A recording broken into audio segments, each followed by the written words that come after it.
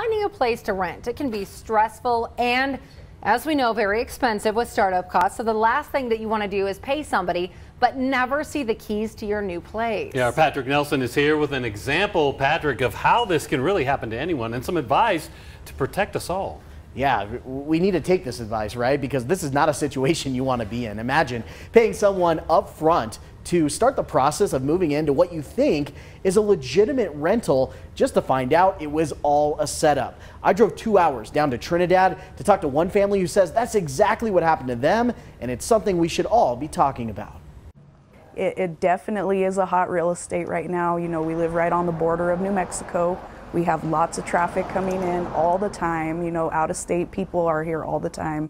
And it's a big tourist attraction for a lot of different reasons. So yeah, I mean, I can see, you know, if I see a house for sale on the street, it's usually there and gone. Mandy Chavez reached out to News 5 because her 22-year-old son, Robert, learned the hard way how difficult searching for housing can be. This is my first experience, and for a first experience, honestly, it does suck.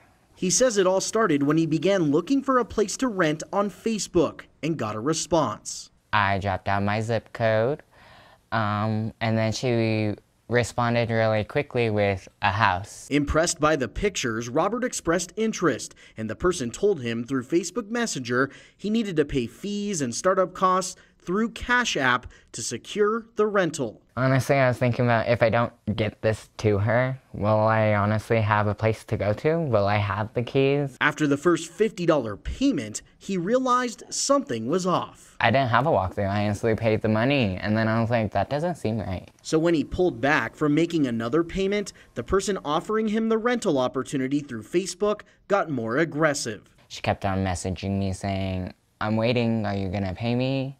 I'm waiting, I have another person. It prompted Robert to do more research, and he says he made a frustrating discovery. So then I went back to the picture of the house. That same house was exactly the same house on Zillow. But it was a different person. It was from a real estate agent. The rent was a whole different amount. Robert and his mom reported this experience as a scam to the Colorado Attorney General's office and wanted to get the word out to help save others the headache. I thought the community needs to know and people need to be aware, and this generation needs to be aware that you can't trust everything on social media. Why do you think this is an important story? There are some people who are not who they say they are, and you honestly have to look out for those people.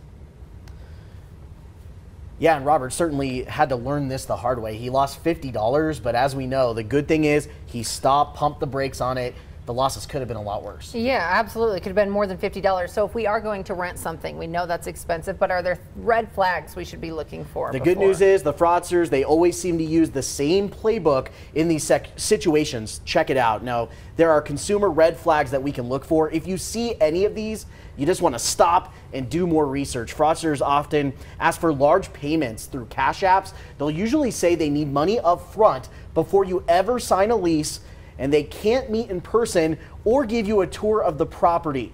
And often they'll say it's because they claim to be outside of the country. And one other note I want to make too is that people that work in real estate, they're well aware of what happens here. Yeah. So if you have concerns or questions, someone that's legitimate is going to understand that. Folks that are maybe trying to pull the wool over your eyes or have one of these schemes launched, they're going to get offended. They're going to get aggressive and make you feel uncomfortable. So you definitely don't want to work with somebody like that.